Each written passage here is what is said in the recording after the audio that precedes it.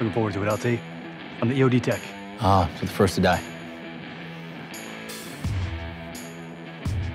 I'm just fucking with you. I'm probably the first to die. So when I first got the idea for Vet TV back in 2016, I just wanted to make the veteran community laugh. Donnie's pretty offensive at times, especially if you're not the audience he's aiming for, and you're probably not. If you are a civilian, this content isn't for you.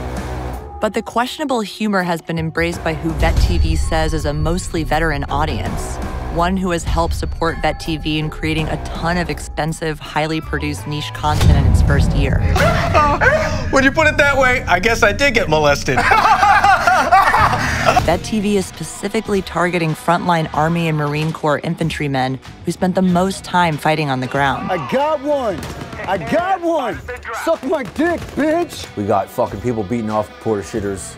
We got people fucking dying and others laughing about it. People getting shot and others laughing about it. We got all kinds of Marines talking about killing other Marines. Don't you want to bet LT's thinking about wasting this guy right here? How about that shit, huh? You wanna fucking cry about that?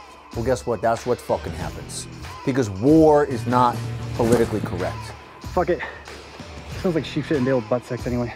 Hollywood's portrayal of the military in movies like 12 Strong are almost always about heroism and success on the battlefield.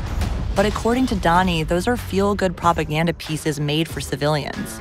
It's $5, come on. We have it on mobile app, the computer, the television. Give it a shot.